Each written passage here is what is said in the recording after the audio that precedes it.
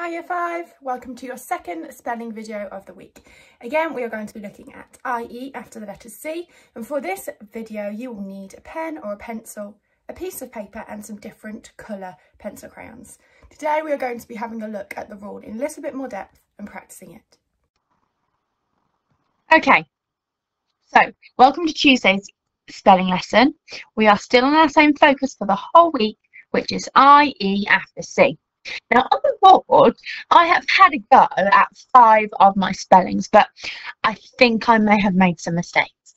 So I want you to pause the video now and find any of those mistakes, and I'd like you to rewrite the words correctly.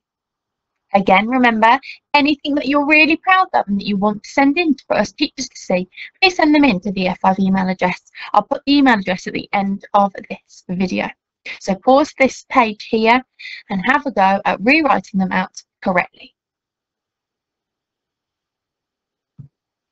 Now, before we move any further, let's have a quick handwriting session. And we're looking today at joining our C, I, E together.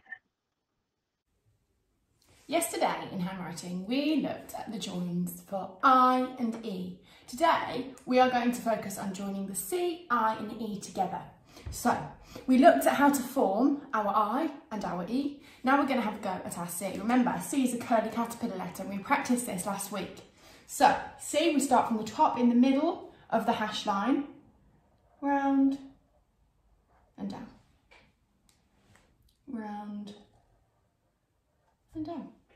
So, C-I-E, that's our spelling rule, I-E after the letter C. So let's have a go together at joining C-I-E. So we start from the middle, C-I-E.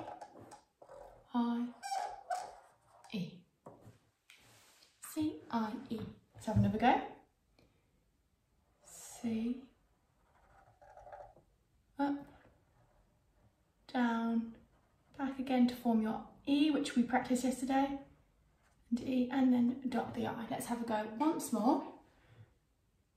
Around, down, up into your I, and then back up around into your E, and dot your I.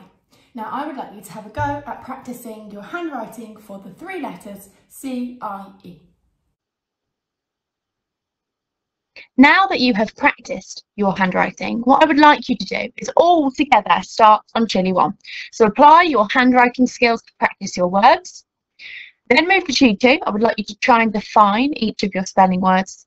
And Chili 3, create a sentence using each of your spelling words. So I've popped the spelling words down there so you can pause the video and you can complete those chilies. Now, something that we find especially that really helps us is pictures. So what I would like you to do is next to each of your spelling words, draw a picture that will help you remember it.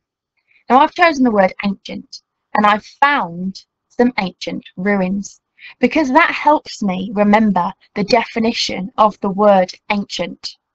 What I would like you to do is go back to each of your spelling words and draw a picture that helps you remember it. You remember the definition of each word.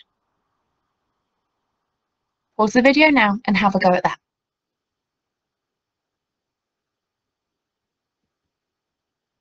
Okay. Now again, a reminder that Spelling Shed, I have set you your spelling list on more lists. You just need to find the one that says week beginning the 11th of the 1st, 21, and the rule is IE after C. Again, your spelling test is Friday the 15th of January, and I will be reading out the year band leaderboard on Friday, and dojos will go to everyone who is in the winning class.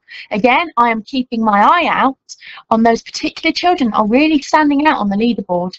At the moment, I'm really impressed. I'm looking at it now, and this is Tuesday, and I'm really impressed with everybody that's having a go. So keep us up. I'd love to be giving some more dojo points out. Again, we would love to see your work, so please send it in to the Year 5 email address below. Thank you, Year 5.